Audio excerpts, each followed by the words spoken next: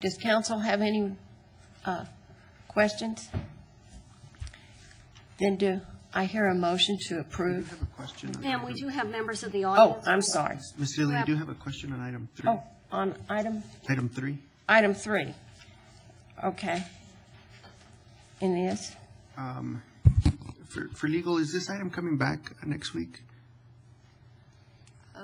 I don't know exactly at what point we'll come back. We have calculated the date on which, the last day on which the council will need to call an election in May, and that's Tuesday, February 14th.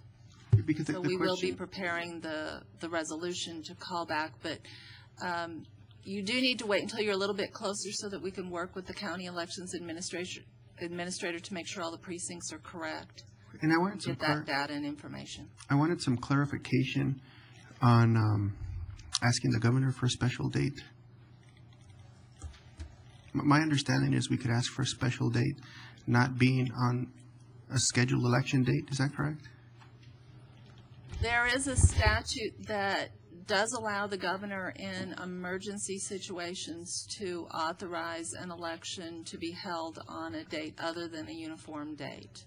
If that was the case, would that cost less? I've actually had Ms. Momsen contact the Secretary of State to see like what circumstances that might be appropriate, and to work with the elections official, the county elections official, to see what dates might provide us some flexibility so that we wouldn't have to underwrite the cost of the election ourselves.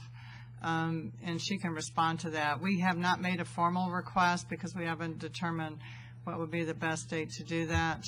But the Secretary of State felt like the circumstance that we were presenting would probably not warrant his intervention as an emergency. Yes, as Ms. Wilson commented, I did call the Secretary of State and I asked for their guidance on this.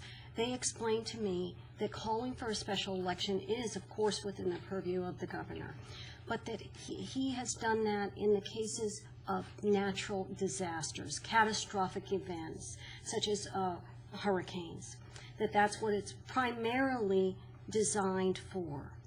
So we also, we wouldn't qualify under financial hardship? But that doesn't restrict us. Thank you. Let's have quiet in. That doesn't restrict us from requesting it, and we do intend to request it.